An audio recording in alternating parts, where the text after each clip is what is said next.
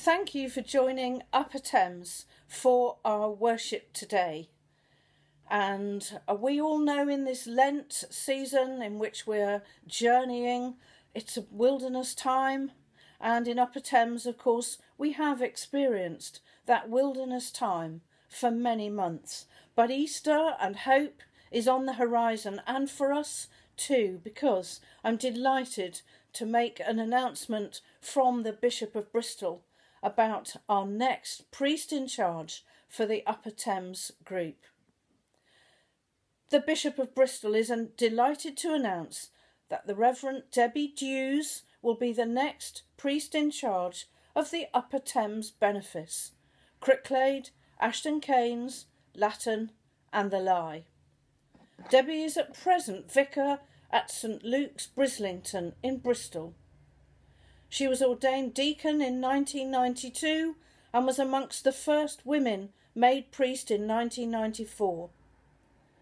Her ministry has been varied, with time in a large evangelical church in the Midlands and as precentor at Bath Abbey. In the Bristol diocese, as well as her parochial ministry, she's been one of the team teaching and encouraging our curates. Reverend Canon Debbie Dews said, "This is such an exciting move to a benefice full of amazing ministry and love for God. I'm really looking forward to joining the team and seeing where God will lead us all next." Well, like you, all of us are really looking forward to Debbie joining the team and indeed seeing where God will lead us all next. And so let's just pause and pray for Debbie.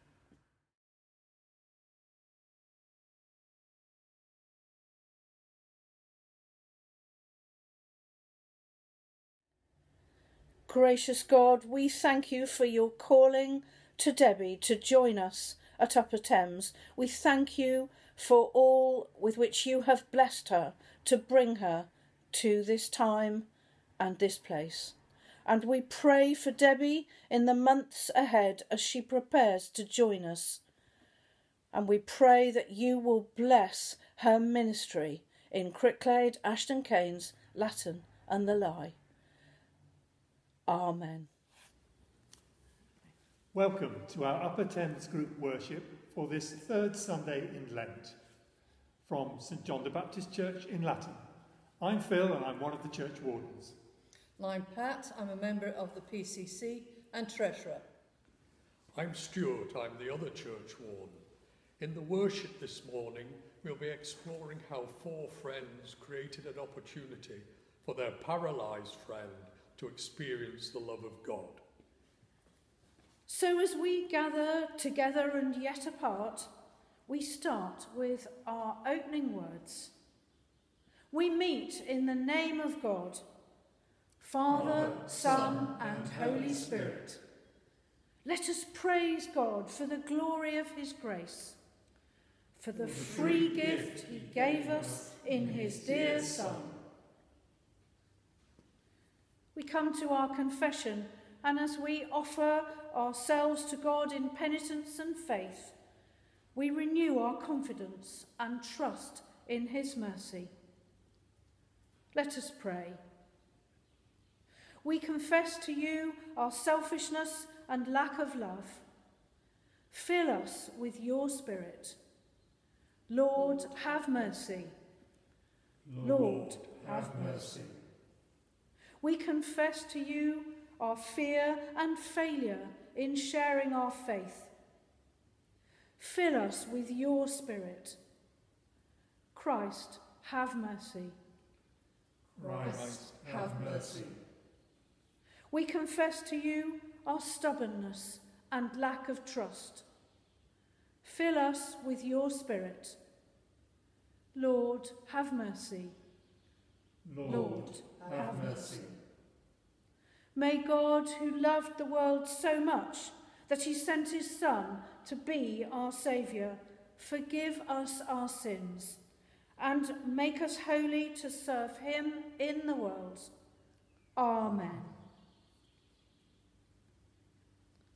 Before we read, we pray the words of the collect for this Sunday.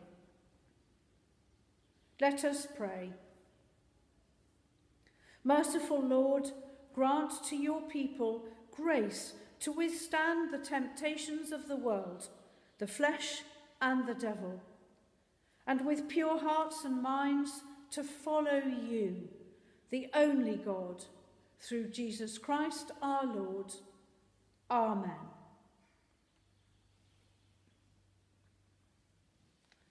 If you've been following our Live Lent booklet, or perhaps emails or the app, you might have come across the suggestion that we might like to read one of the Gospels, focusing on how Jesus shows love, and also noticing the range of people that he meets. And I would encourage you to do that. In Mark's Gospel, discovering just how much good news for all there is within its pages. It's the shortest Gospel, and it's the Gospel for this year.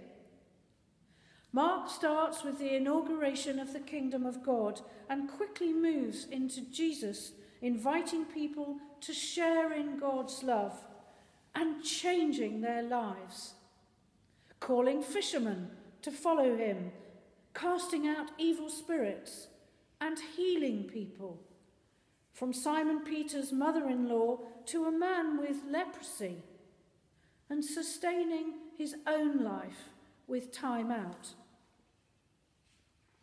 Well, our reading today comes from Mark's Gospel, and in today's Gospel news of Jesus, he's drawn the crowds. Hear of what happens as Pat, Phil and Stuart read our Gospel. Hear the Gospel according to Mark, chapter 2, beginning at the first verse. When Jesus returned to Capernaum, the news spread quickly that he was back home. So many people came that there was no room, not even near the door. Jesus was preaching his message, and some people came in bringing a paralyzed man on a mat. When they couldn't get to Jesus because of the crowd, they made a hole through the roof above his head. Then they lowered the mat on which the man was lying, right down in front of Jesus. When Jesus saw the faith of the man's 4 friends, he said to the man who couldn't walk, "My child, whatever you've done wrong is forgiven." But some of the experts in religious law who were sitting there thought to themselves, "What is he saying? He is speaking against God himself. Only God can forgive things we've done wrong." Jesus knew immediately what they were thinking. So he asked them, "Why are you thinking like this? Is it easier to say to this man who can't walk, 'Whatever you've done wrong is forgiven,' or to say, 'Stand up, pick up your mat and walk'?" So that you might know that the Son of Man has the right on earth to forgive the things people do wrong, Jesus turned to the paralyzed man and said, "I say to you, stand up, pick up your mat and go home." And the man got up and in front of everyone picked up his mat and left. Everyone was astonished and praised God, exclaiming, "We've never seen anything like this before." This is the word of the Lord. Thanks be to God. In typical Mark style, here is action. 4 trusted companions wanting help for their paralysed friend. A hole dug in a roof. A man lowered down into the room. Forgiveness of the past. And a command from Jesus for this healed person to get up, arise. What an event! Perhaps almost mini-resurrection. A foretaste of what is to come in the end in Mark's Gospel. What a transformation for this person who seems to have been paralysed not only in body but in mind and spirit too. And we know there is a strong link between mental or psychological illness or guilt and bodily ill health. And Jesus transforms his wilderness life through forgiveness and healing to wholeness and life in all its fullness. A wow moment. And the paralysed man doesn't ever ask for this. This is grace, made possible because of 4 people who carried their friend to Jesus and whose faith Jesus noticed. We too can carry people to Jesus through praying for them and through conversations. Jesus will know their needs just as he knew the need of the paralysed man without him having to say anything. I'd guess we can probably think of many people who are in a wilderness time or who don't feel able to take full part in community life. In what ways can we create opportunities for them to experience God's love? How can we draw them in to God's love? Questions we might like to ponder as the end of lockdown offers the beginnings of hope and renewal and opportunities to look outwards. If God's love is to reach the corners of the world, it's we who need to take it there. Amen.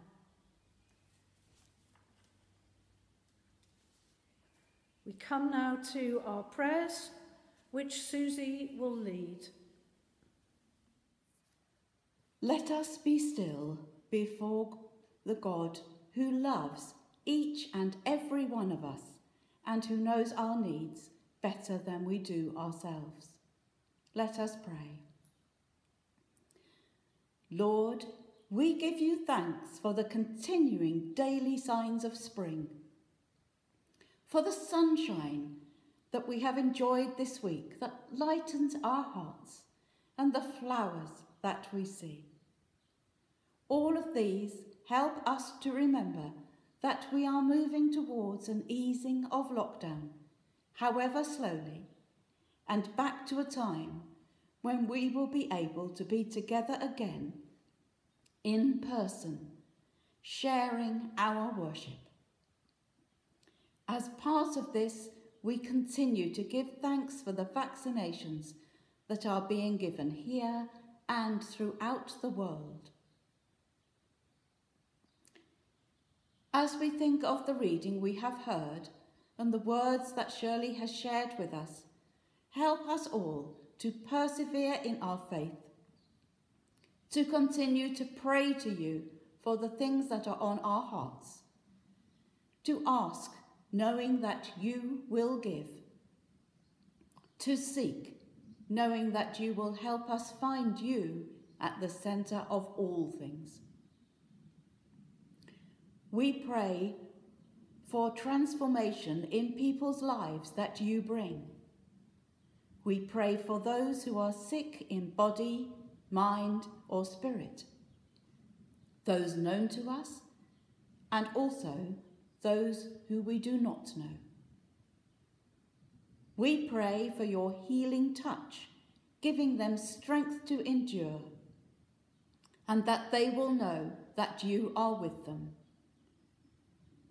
We pray for all those who look after them, for their skill and their compassion, and we pray for those who mourn, that they may know your comfort and your peace. Lord, we give you thanks that you are a loving and healing God. Help us always to be willing to be part of your answer to prayer, your hands and feet in this place, and help us to hear your word to us, and give us the strength to do your will, now and always. Amen. Wherever we are gathered around the Lord's table and in his presence. Welcome to you. The Lord is here.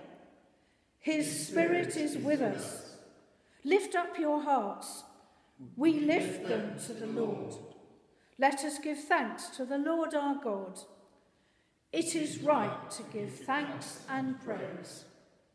It is indeed right. It is our duty and our joy at all times and in all places to give you thanks and praise. Holy Father, Heavenly King, Almighty and eternal God, through Jesus Christ, your Son, our Lord. And now we give you thanks because he was tempted in every way, as we are, yet did not sin. By his grace, we are able to triumph over every evil and to live no longer for ourselves alone, but for him who died for us and rose again. Therefore, with angels and archangels and with all the company of heaven, we proclaim your great and glorious name, forever praising you and saying, Holy, holy, holy Lord, God of power and might. Heaven and earth are full of your glory. Hosanna in the highest. Accept our praise, Heavenly Father, through your Son, our Saviour, Jesus Christ. And as we follow his example and obey his command, grant that by the power of your Holy Spirit, these gifts of bread and wine may be to us his body and his blood, who in the same night that he was betrayed took bread and gave you thanks. He broke it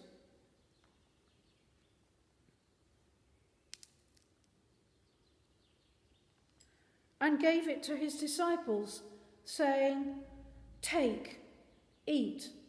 This is my body, which is given for you. Do this in remembrance of me.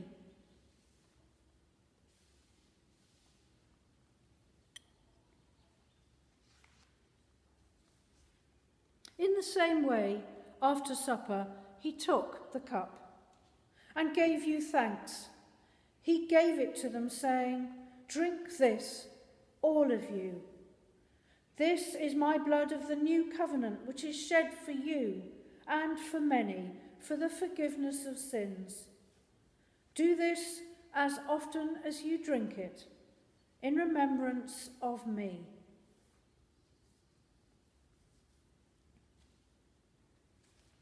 Therefore, Heavenly Father, we remember his offering of himself, made once for all upon the cross.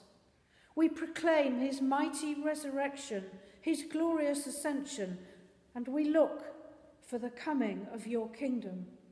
And with this bread and this cup, we make the memorial of Christ, your Son, our Lord. Christ is the bread of life. When we eat this bread and drink this cup, we proclaim your death, Lord Jesus, until you come in glory. Accept through him, our great high priest, this our sacrifice of thanks and praise. And as we eat and drink these holy gifts, in the presence of your divine majesty, renew us by your Spirit, inspire us with your love, and unite us in the body of your Son, Jesus Christ our Lord. Through him, and with him and in him, in the unity of the Holy Spirit, with all who stand before you, in earth and in heaven, we worship you, Father Almighty, in songs of everlasting praise. Blessing and honour and glory and power be yours forever and ever. Amen. As Jesus taught us, so we pray together the Lord's Prayer. Our Father, who art in heaven, hallowed be thy name. Thy kingdom come, thy will be done, on earth as it is in heaven. Give us this day our daily bread, and forgive us our trespasses, as we forgive those who trespass against us. And lead us not into temptation, but deliver us from evil. For thine is the kingdom, the power and the glory, forever and ever. Amen. In these times, we can't share bread and wine around a common table, so let us pray. Since we cannot together receive you sacramentally, I ask you to come spiritually into each person's open heart. We pray, O most merciful Redeemer, friend and brother, may we know you more clearly, love you more dearly, and follow you more nearly, day by day. Amen. He who has suffered for our injustices is now present in this bread. He whose body hung on a cross is now offered to us in this cup. I will take this bread and this wine on behalf of the community of Upper Thames churches and parishes. In them, God comes to us, so that we might come to God.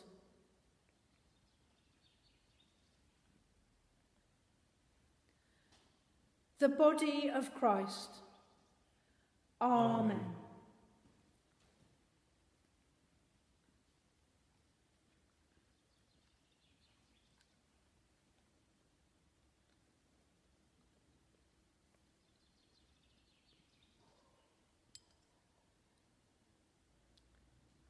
The blood of Christ. Amen.